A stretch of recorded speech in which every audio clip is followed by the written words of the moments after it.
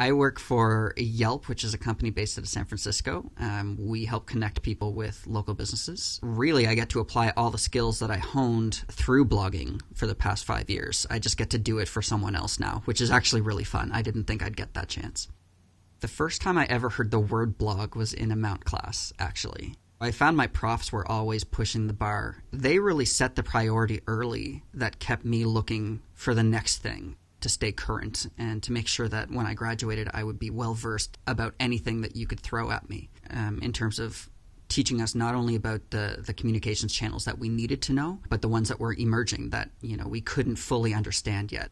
My blog has been running for about 5 years now. I've written about everything from getting locked outside of my house without shoes, socks, to, more serious conversations about the confusing parts of being in your 20s and trying to figure out where you want to go and what you want to do.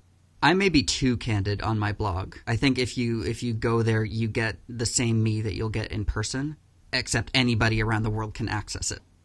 The profs here are really invested in your big ideas. I just find it's a university kind of without limits based on what you're able to put into it yourself.